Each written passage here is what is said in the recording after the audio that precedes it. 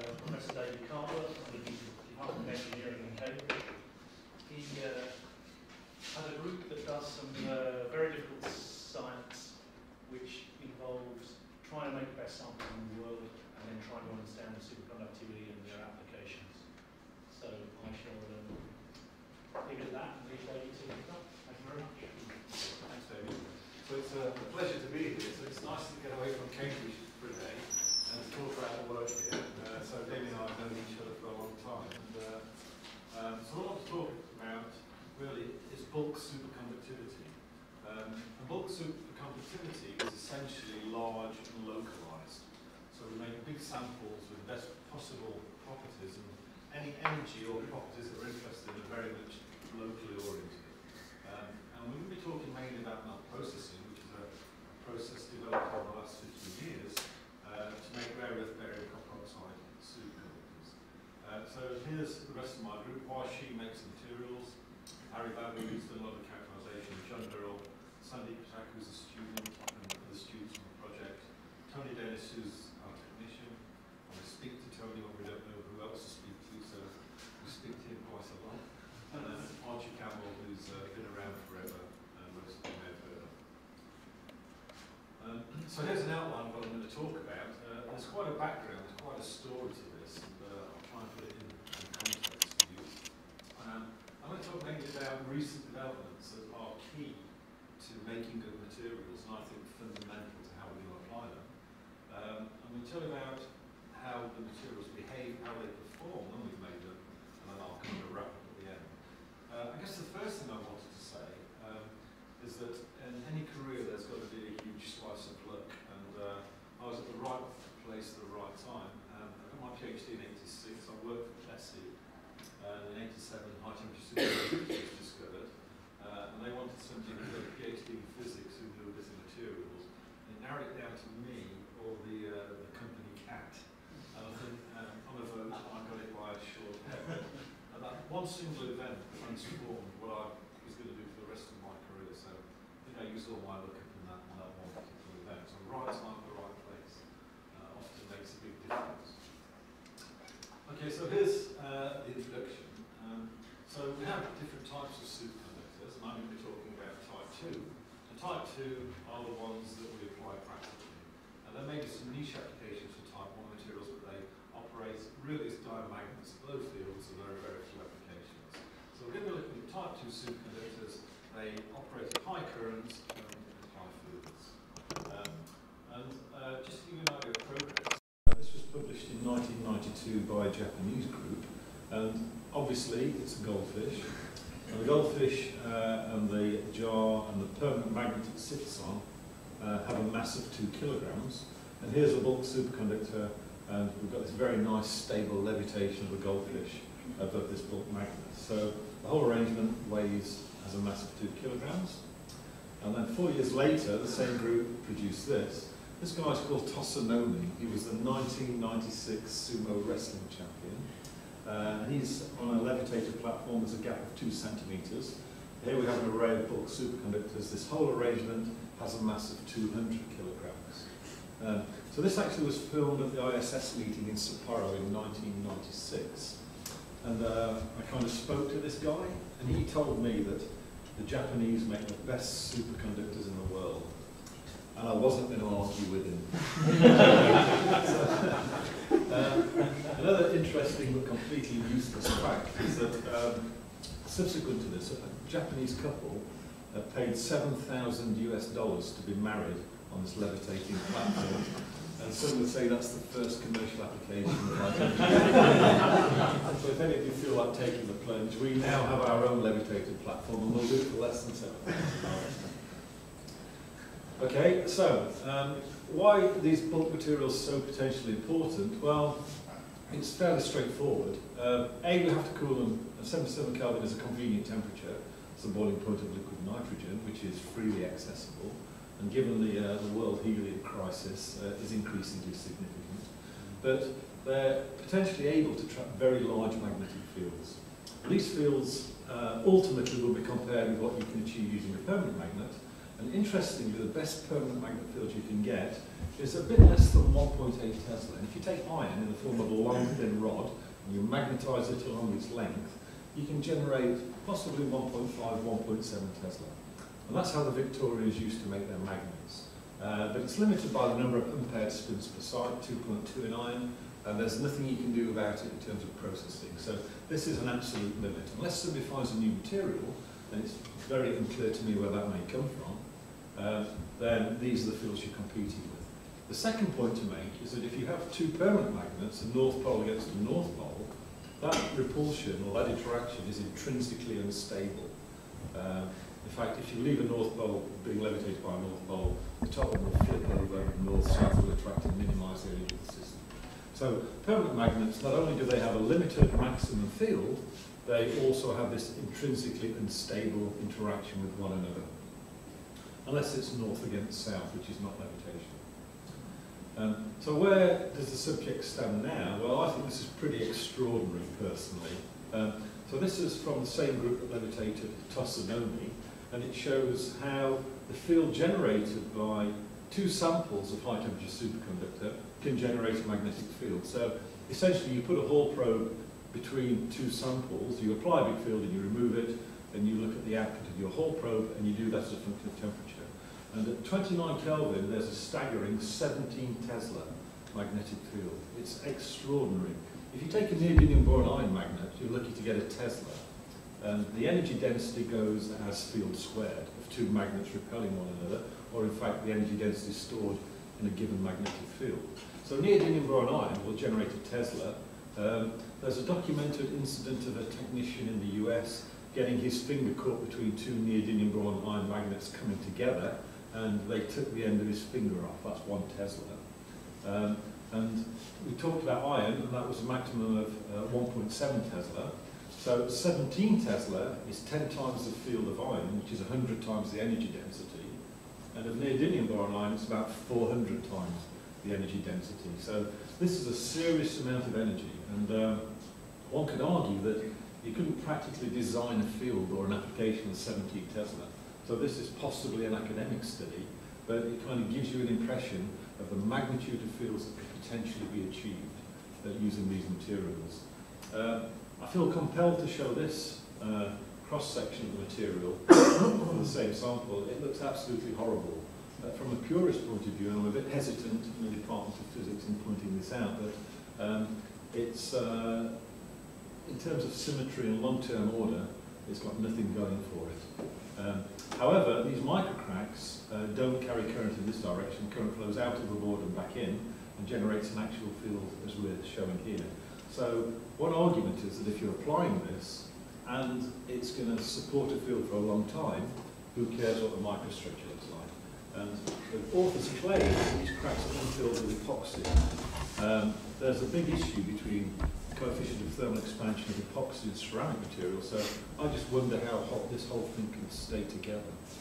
But anyway, this is data which I believe.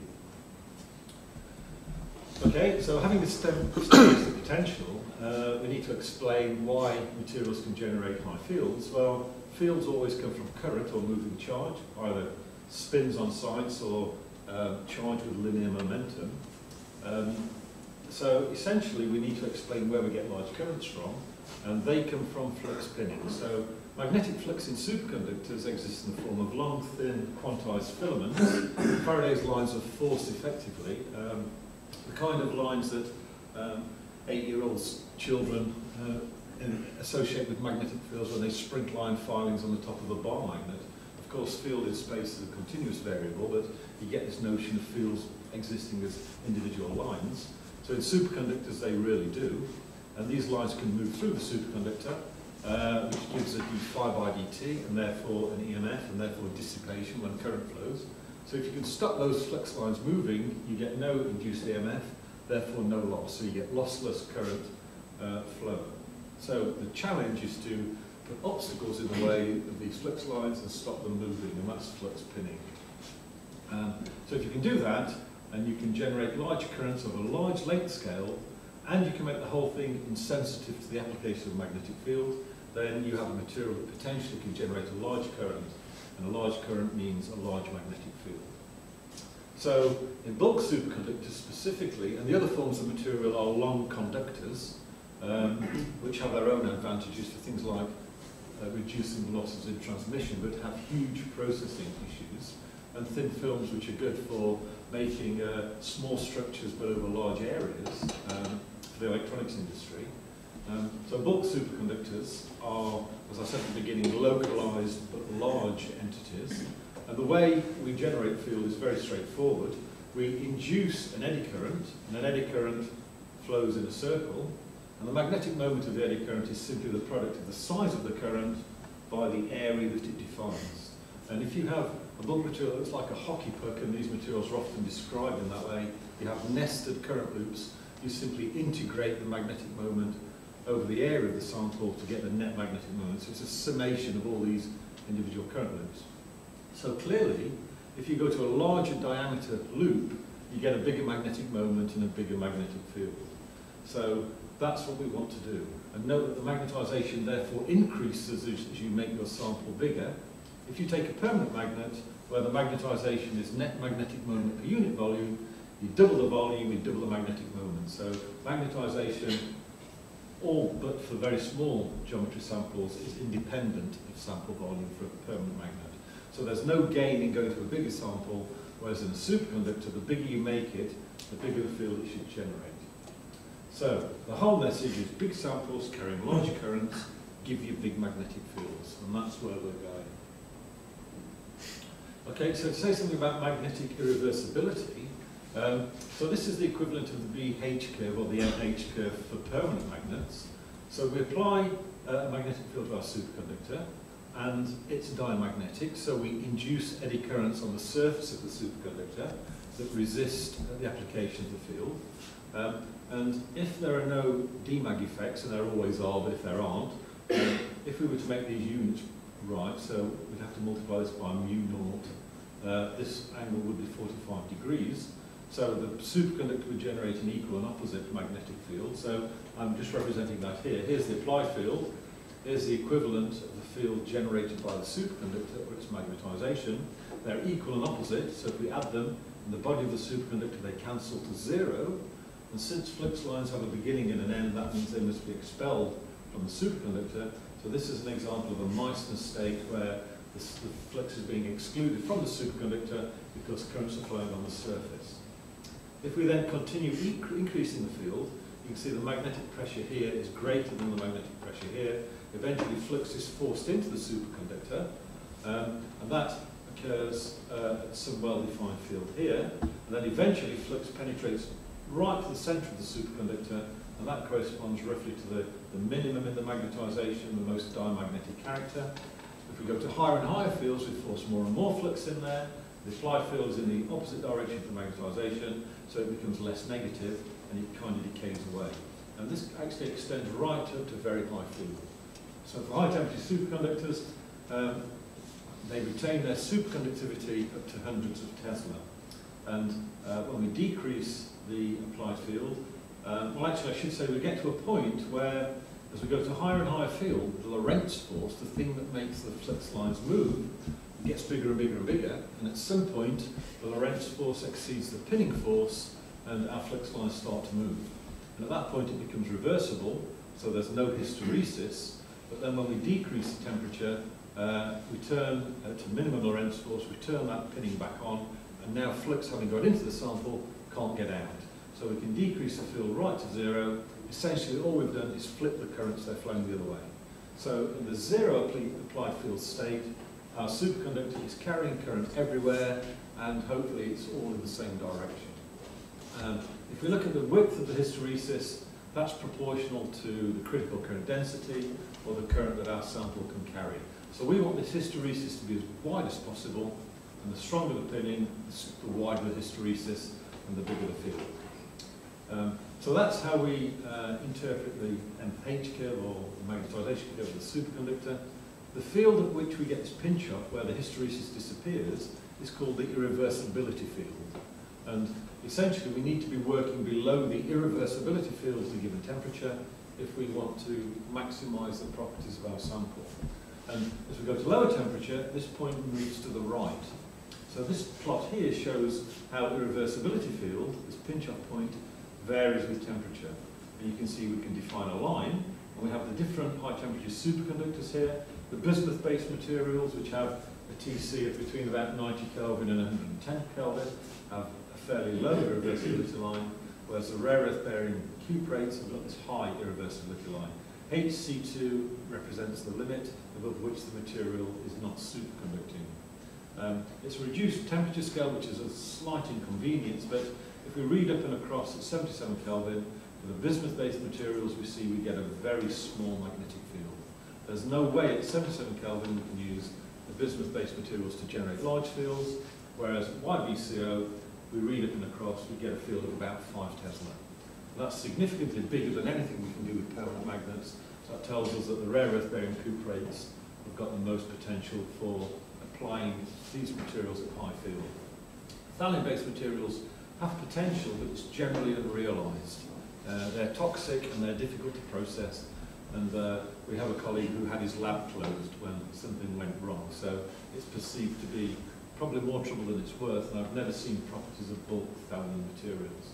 So we're kind of stuck with the rare earth-bearing copper oxides. Ironically, the first superconductor to be discovered with a TC above 77 Kelvin was YBCO, and it's still the best. So we thought this would be the beginning. It may actually end up being the end. Okay, so we take rare earth-bearing copper oxides, and we look at their microstructure. And I actually personally took this micrograph in 1987. It was one of the first IPCO samples I made when I worked at Plessy.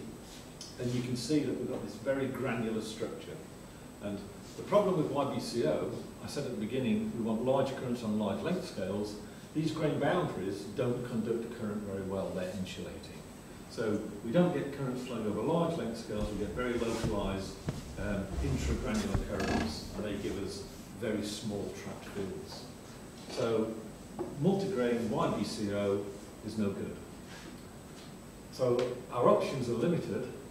If we want to generate large magnetic fields at 77 Kelvin, we need large grain boundary-free rare earth-bearing copper oxide.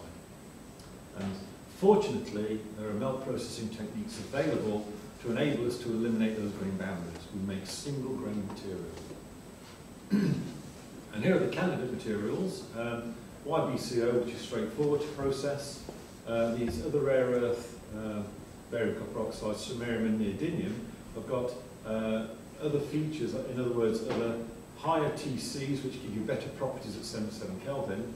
But you can see samarium dopes on the barium site, and that reduces TC.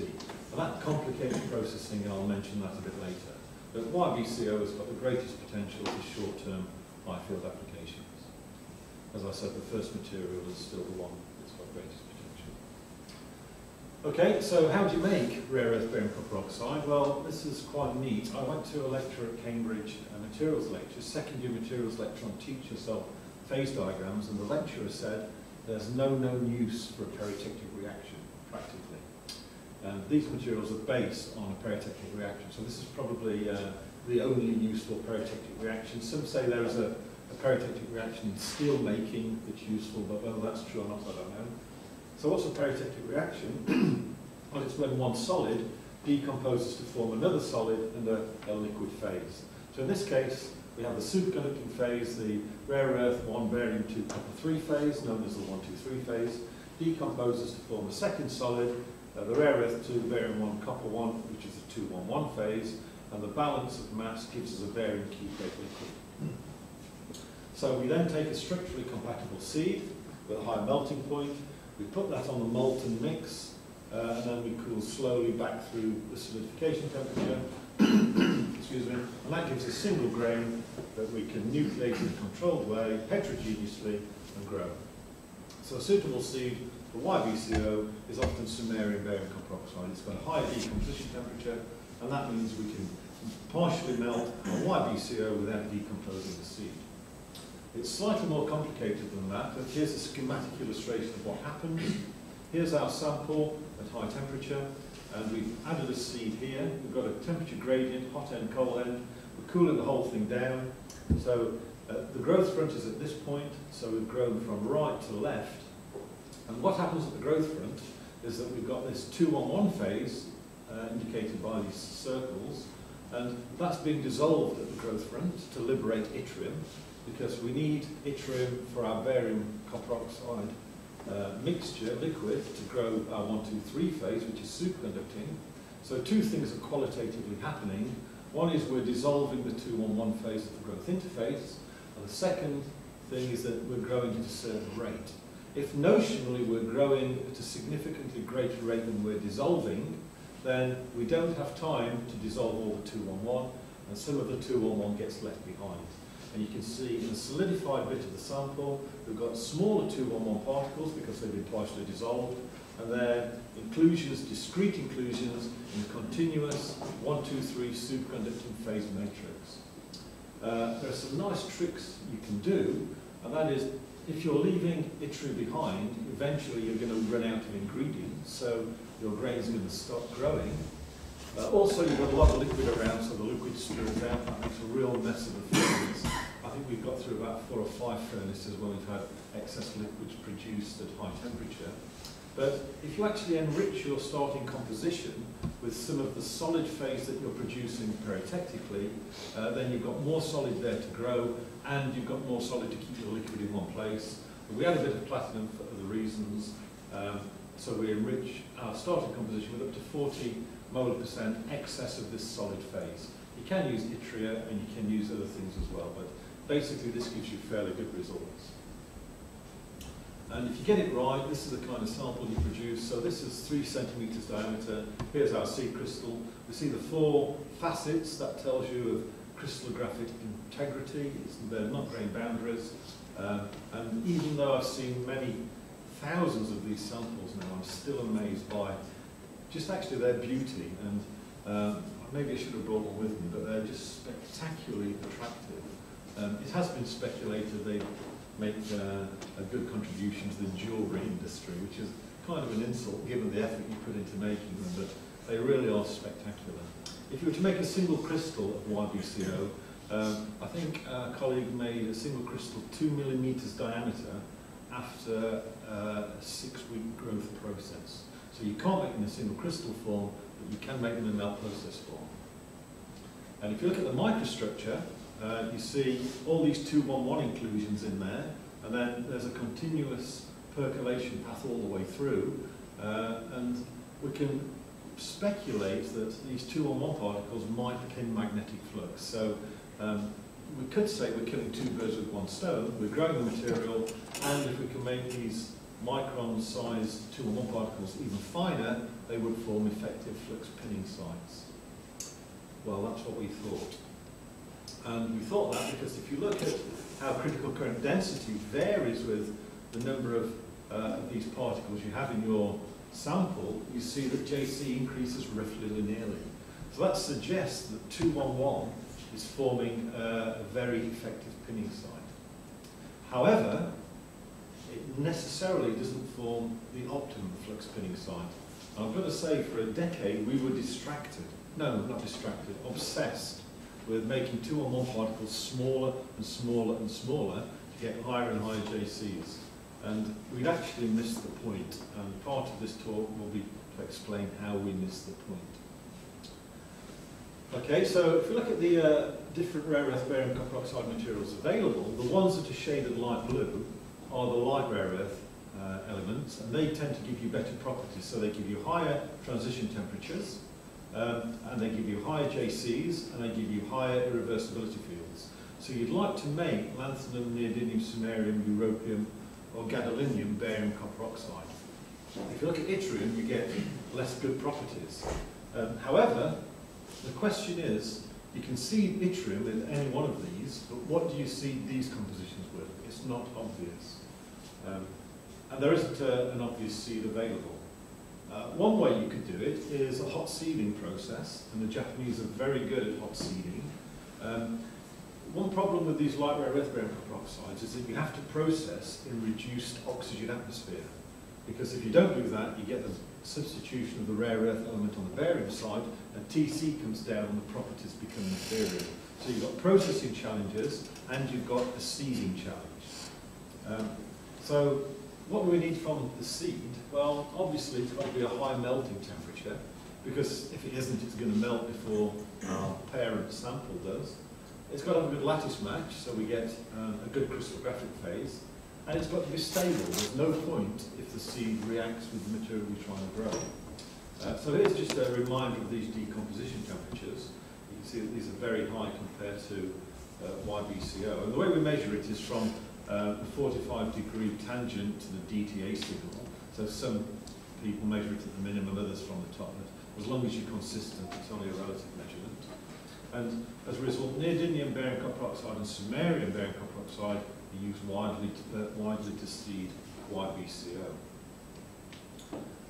So the Japanese use a hot seeding technique, and I've seen the lab at which this happens. It's pretty spectacular, I have to say. So you take your material, you heat it up to a decomposition temperature, you allow it to perotectically decompose, you cool it quickly to just above the perotectic temperature, you open the furnace door, and you put your seed on the sample. And the one I saw, it was a tube furnace. This is 1,000 degrees C, and the seed was 1 millimetre by 1 millimetre. It was on the end of a long rod, and you have to push this into the middle of the sample, into the middle of the furnace, and tip it onto the top of the partially molten sample. Quickly take your rod out, reseal this, and hope you don't interrupt the processing atmosphere. It was unbelievable. But when it works, the samples are extraordinarily good. You could argue it's not commercially compatible, but you can't dispute the processing sample you get.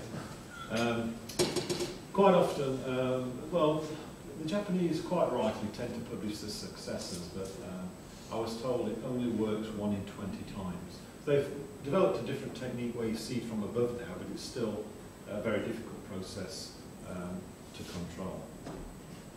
So in terms of hot seeding, you obviously require a specially designed furnace.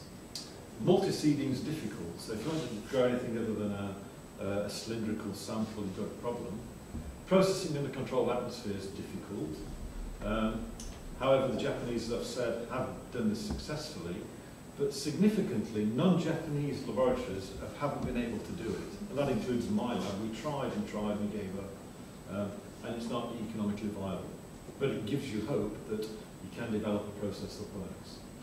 So our challenge was to develop a more practical process.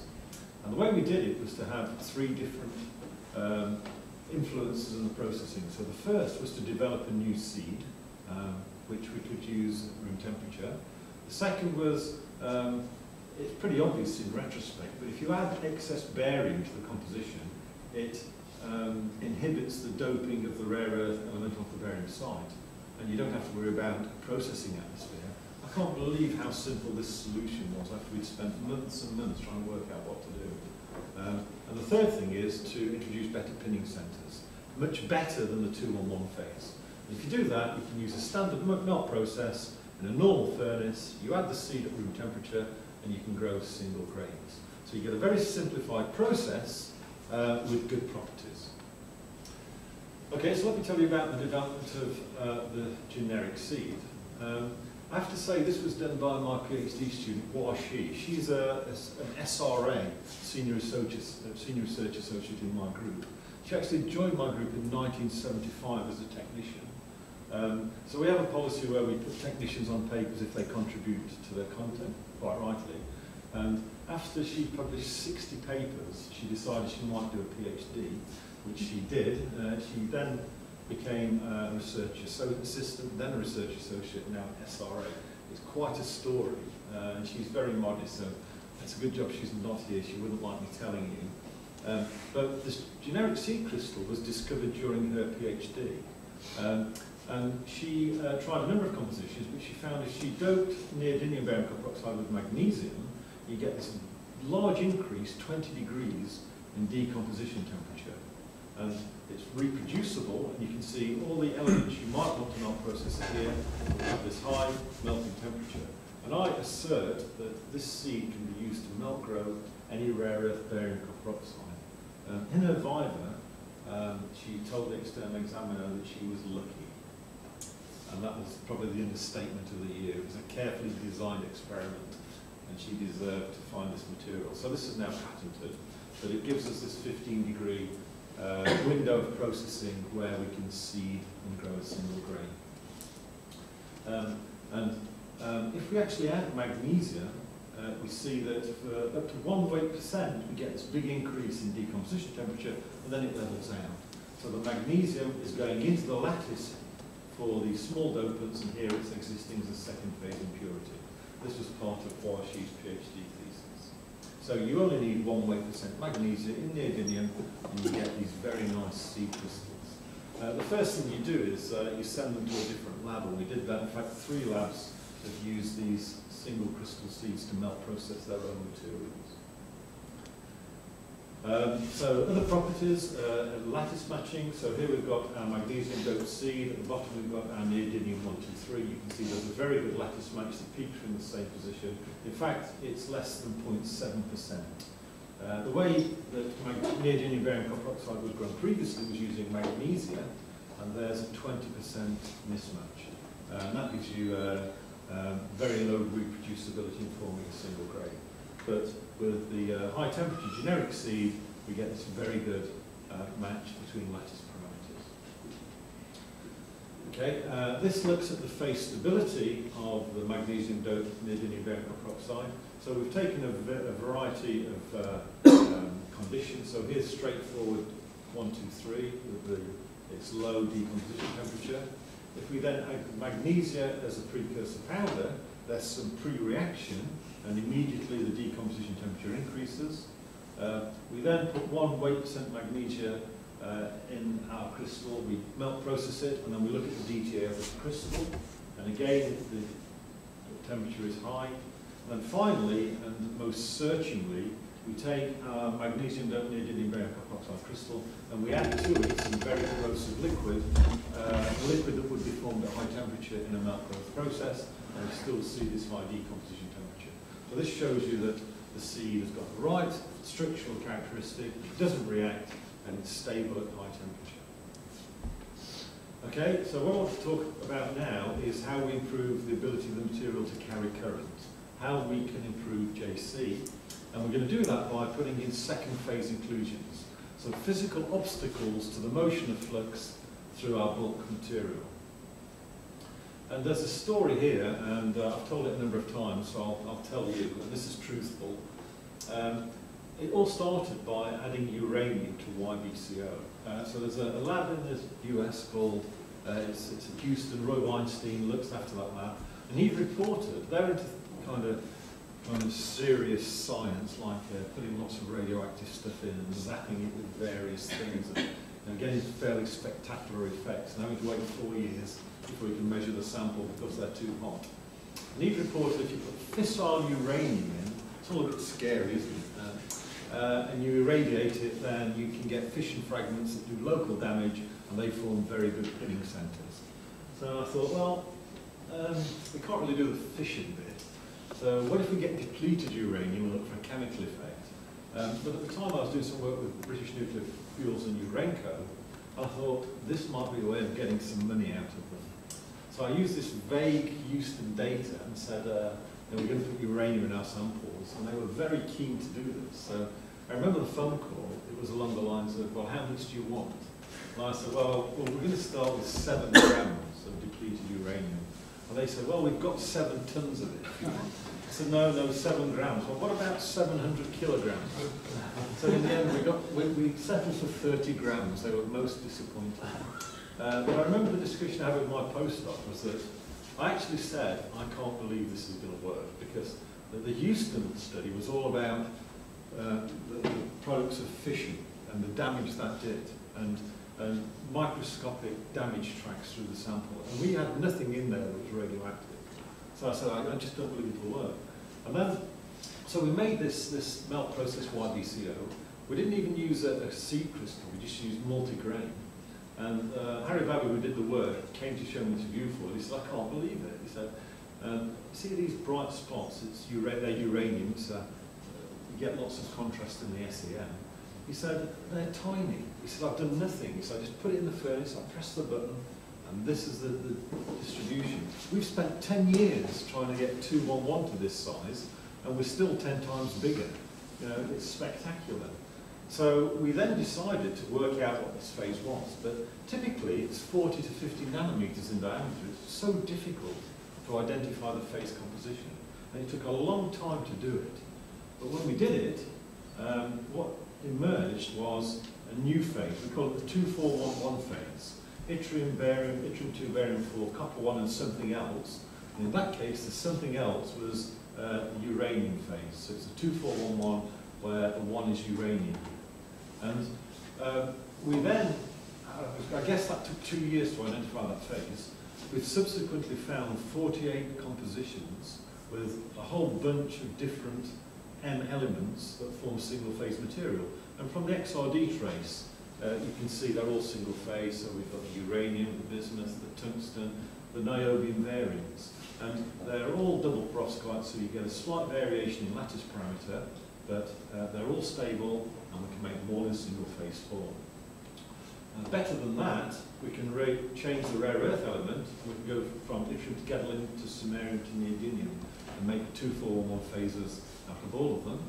And again, these are just some of the others, samarium, gadolinium and yttrium. Different traces are cleaner than others. And we can control the lattice parameter very accurately. So this then was a very promising flux pinning centre, a very novel one. Again, we patented it. Let me just show you the microstructure. So here we've got the zirconium variation of 2411, and you get these tiny second phase inclusions of the order of 10 to 20 nanometers. Remember, 211 is 1 to 10 microns, and the smaller you make these pinning centres, the better. You want them of the order of the coherence length of the superconducting charge carriers, which is round about tens of nanometers. So this looks very good. And the other thing is that you're not using 211 to control the process and control the pinning. If you want fine 211, it means that you don't have high temperatures for a long time, which means you're limited in your processing. If you want to liberate your processing, you have high temperature for a long time, but 211 materials tend to coarse them. So that means you don't get the pinning. So we made the mistake for more than a decade of trying to do too much with one effect. And as soon as you put in this fine second phase material, that liberates you from worrying about the 211 for pinning. So here's a bunch of others. So here's the tantalum variant. Again, these very fine dots are the 211 tantalum-based pinning phase. Ruthenium, again, is a very nice array of second phase particles. Hafnium, this is along one of the facet lines. Again, these tiny dots are the 211 phase. And I think the tungsten one is the most telling one. Here's a 211 particle, and you can see the tiny dots, smaller than the dot of the laser pointer, are the 211 phase. So that gives you a graphic illustration of how you can engineer pinning sites if you use sensible inclusions rather than try to work for 211. And again, this work's been reproduced by a number of labs, but noticeably in Japan. We've got a colleague at one institution who joked, well, it wasn't really a joke, but they can now make samples better than we can using our additives, which I think might be true, sadly. Okay, so what about the properties of those samples? So we're going to look at yttrium 2411 and gadolinium 2411, and we're going to use a material that's grown in air using the generic seed, so no specialist processing atmosphere. And here are just different materials. So we've got yttrium barium copper oxide, single grains with and without 2411. We've got a gadolinium single grain with 2411. So the point there is we can virtually make anything out of any composition there. And we can just compare JC. Remember, we want JC to be as big as possible. That gives us the biggest possible fields. And if you systematically add more and more 2411, eventually you get too much of a volume fraction, so you don't have the superconducting cross-section to carry the current. But around about 6 to 8% 2411, we get this big increase in JC. So more than a factor of 3 increase at intermediate fields where these materials are more likely to be applied. So about 6 to 8% is the level of enrichment that we're looking for. So we have this at the powder processing stage. And if we now look at how JC, sorry about the axis, something went wrong here. If we look at volume fractions of function of JC, which is comparable to the earlier plot for 211 I showed you, we get a fairly steep slope for the 2411 addition, whereas a 211 it's a much more shallow slope. So that tells you the principles of return give you a lot better JC properties if you use your 2-4-1-1 phase. Okay, so if we take a single grain, so this is the gadolinium barium copper oxide, we find that silver works best for gadolinium, and if we add the niobium doped 2-4-1-1 variant, we get this big increase in JC, again at intermediate field. So this is a fairly dramatic improvement. So this is suggesting that around about 2.5 to 3 Tesla, these pinning centers become less effective. So after all that, what trap field do you get? Well, in theory, the bigger the sample, the bigger the trap field. So this is a gadolinium barium copper oxide sample, the one that I've just described. It contains a 2-4-1-1 phase. It's only 25 millimeters diameter, and we're getting a trap field of more than a Tesla. And the whole point about bulk samples is that if you then levitate a permanent magnet using a bulk sample, that levitation is stable. So the pinning centers will resist motion. So rather than the unstable levitation you get with a bulk permanent magnet, with a superconductor, it's stable. And that's one advantage that superconductors have over conventional materials. But you get this nice inverted beam cone, so we've applied a field, we've removed it, and we've scanned a Hall probe across the surface. You can see this peak field is getting on to 1 Tesla. If you increase the sample size, it goes up to 1.2 Tesla. That's a nice sharp peak there, and there's potentials for applications using the geometry of that beam cone, and I'll come back to it. But again, this is a slightly bigger sample. Okay, so if we started constructing this plot, so it's trap field versus diameter of single grain. The red stars on here are our samples, everything else is other people's. And the other people's samples have all been processed using either hot seeding or reduced optimal partial pressure. And I really like this plot. For undergraduates, I say, whenever you put a plot up like this, be careful where you draw your straight line, because you can draw it anywhere.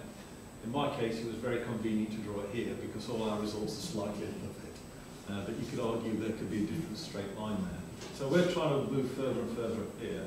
So we're now looking at different ways of pressing the form of our green body to try and access these very high fields, but using a very practical processing technique.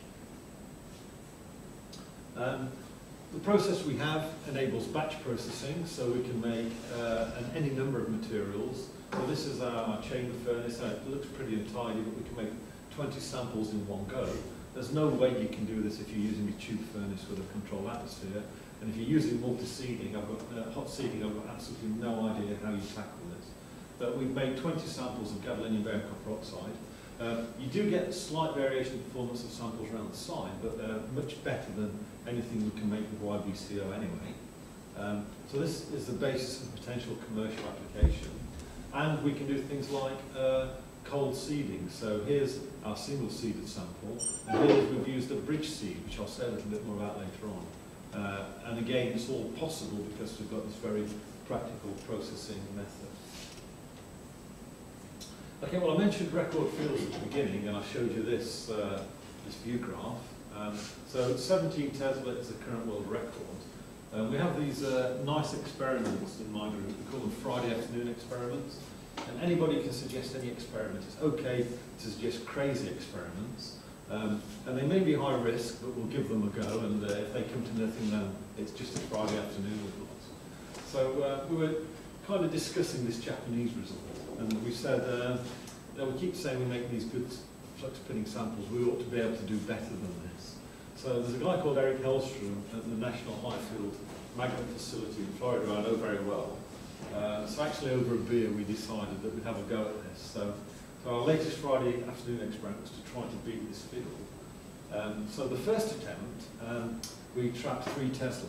And we trapped 3 Tesla because there was lots of flux jumps at very high field, and that gives you lots of heat. And that means that bits of your sample go normal, so current has to go round, there are big forces, and therefore you can destroy your sample, which we did very effectively. But then we designed a way of eliminating that heat leak by putting in a high conductivity material through the centre of our sample. And we went back just before Christmas and repeated it. So our 3 Tesla field, so the red dots are our sample, this is the sample we used, is now up to 11 Tesla at 30 Kelvin. And this is a reinforced sample, stainless steel reinforced sample. Here's our silver heat leak, and here's our bulk sample. And this particular sample is 33% smaller than that used by the Japanese. So the energy density is probably a record energy density already.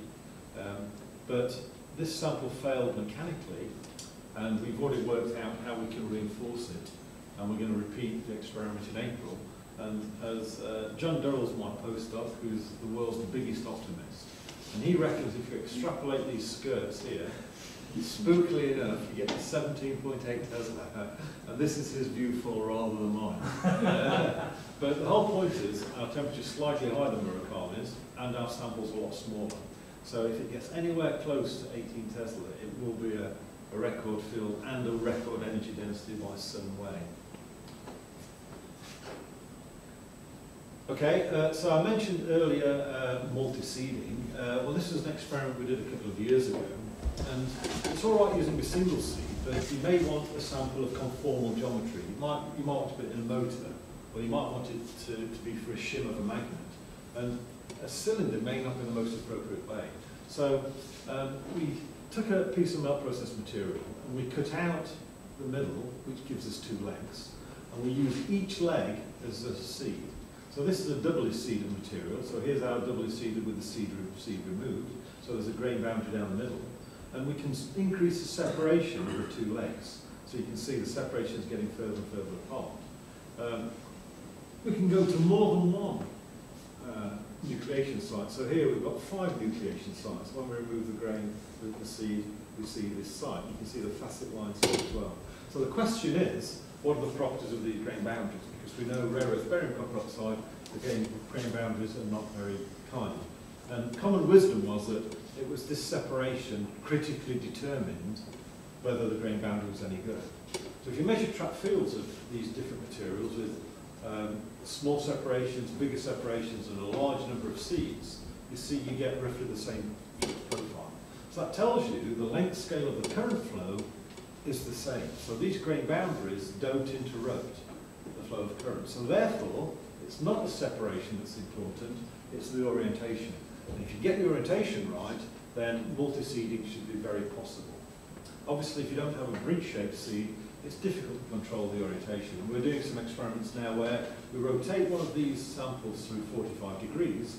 So when the grain boundary is impinged, they do so at an angle. And if there's any impurities, they're pushed away rather than trapped at the grain boundary.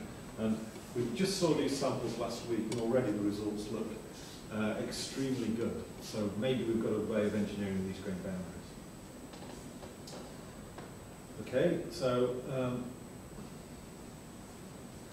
I'll just finish off now by talking about applications of bulk superconductors, and there are a number. So the first obvious application is magnetic bearings and maglev. This is a Shanghai maglev. It's a bit of a cheat really, because there isn't a superconductor in sight in the Shanghai maglev. And here it's levitated. This is the first levitated capsule using bulk materials. It's done by the Southwest Jiangtong Group in China. This test track's only 10 meters long, but they say it's travelled over 500 kilometers and carried 40,000 passengers. You can levitate getting on for a ton. It's pretty impressive. I've actually been on it. Made me feel sick.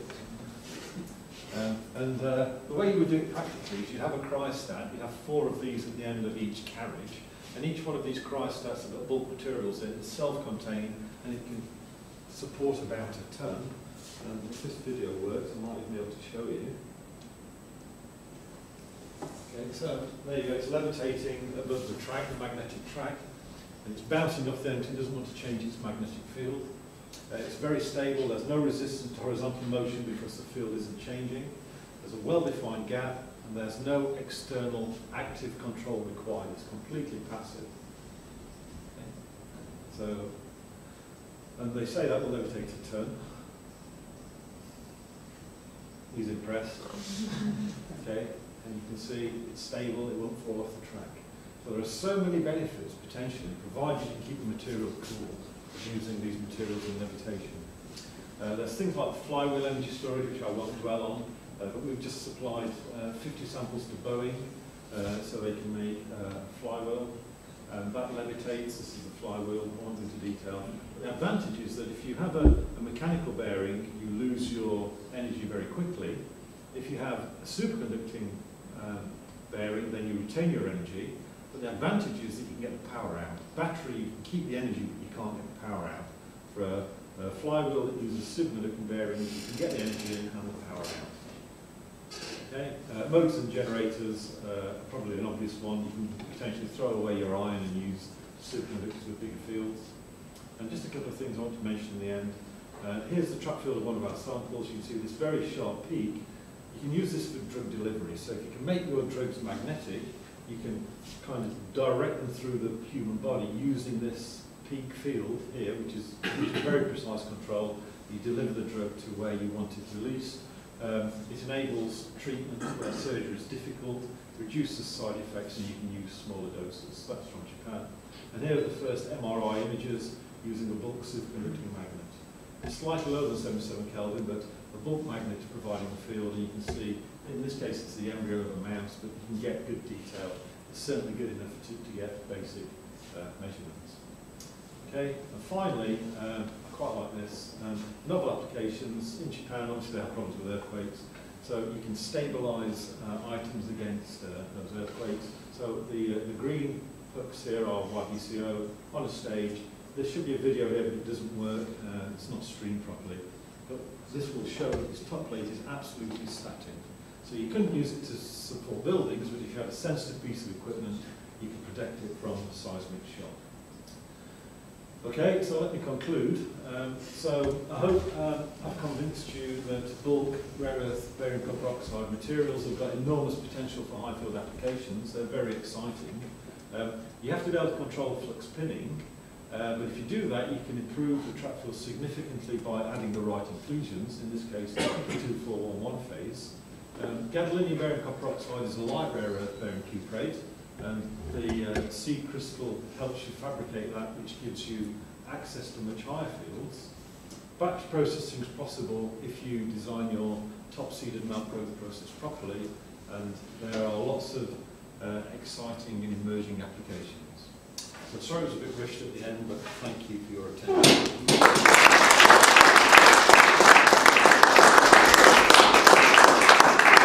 I do realise that some people have teaching obligations at 2 o'clock, and if you have to leave, that's absolutely fine. Everybody leaves. So, any questions? Mike? On the types of material or defects that you can use for flux pinning in these materials? I think there are limits. I think the problem we have with our subject is that people get set in their ways, and they don't look where those limits might be.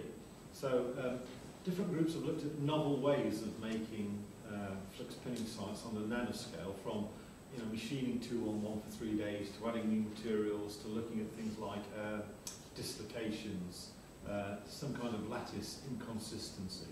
The consensus seems to be that there aren't limitations if you avoid magnetic species. If you put magnetic species in there, they seem to interfere with the superconductivity. But apart from that, there are no well-defined limitations. The problem with these materials is that it is a melt process, and that really is your rate determining step. You have to control the melt process, and anything you get as a result of that is a bit of a bonus, to be honest.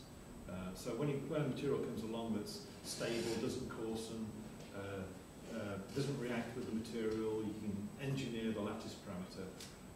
Probably I would say this, but that's probably about as good as it gets.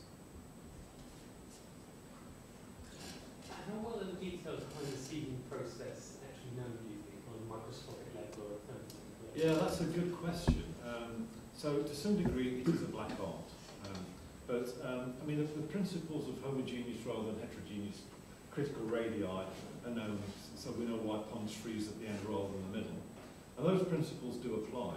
With rare earth barium cuprates, the key thing is that depending on which crystallographic direction you grow in, you get a different growth rate. So it's orthorhombic. A is roughly equal to B, the growth rates are about the same, which is why we get a square grain. But the C-axis, which grows down through the material, is a relatively slow growth direction. So what happens with the seed is that all directions other than A or B grow fairly slowly. So A or B dominate, So whatever geometry seed you use, you always end up with a square planar seed at the centre.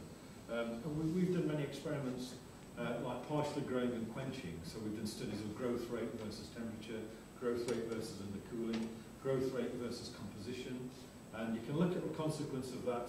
Because you've got all these small particles, you've got a growth front, it tends to push these particles ahead of it. And the particles will build up and build up and build up, and then you'll trap a whole bunch of them in one go, and then you'll start again. So quite often you can see banding structure, and that tells you again about the nucleation process.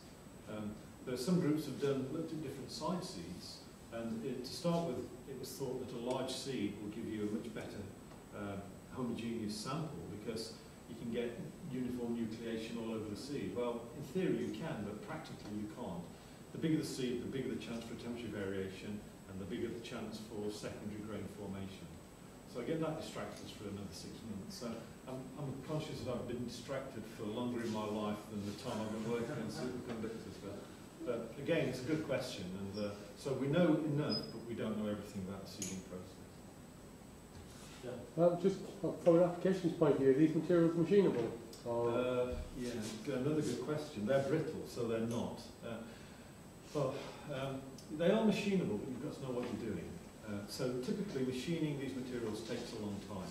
You want to avoid lubricants that are water-based, and you want to avoid generating excessive heat, because when you make the materials, you have to oxygenate, and temperatures of 100 degrees upwards will cause the material to lose their oxygenation. So you do things like slow machine using diamond blades. You can trepan, that's okay. Laser cutting is a good way, but you've got to have a conducting, spark cutting is a good way, but you have to have a conducting sample to do that. So over the years, cutting and shaping is not a problem for us, but if we had to do 1,000 of these a week, then it probably would be. But to do scientific experiments and produce the geometries we want, shaping and cutting is not a problem. But from an application, an ultimate end user application point of view, is it something that can be productionised, or is that an issue? You'd have to productionise it. If you want to make so for Boeing, with 58 samples we provided, they wanted hexagons, so we made discs and machined them. The way to do it would be to have a hexagonal die, and just to melt process in the form of hexagons, and then just to polish the edges. That would be the way to do it. To put it into context, each one of these samples, I think, research costs is about £400. I think to apply them, you've probably got to get that down to about £100. I can see how you could get it down to about 170, but I can't see how you could get it down to around about £100. But I think the post-processing, the cutting, the shaping, the polishing, is a big part of that. So if you get it right at the beginning, and predicting your final geometry from your initial sample size, given you've got this melting and reforming, is another black art to some degree. But, so there's still a lot of work to be done there. If there's no other questions, and time pressing on,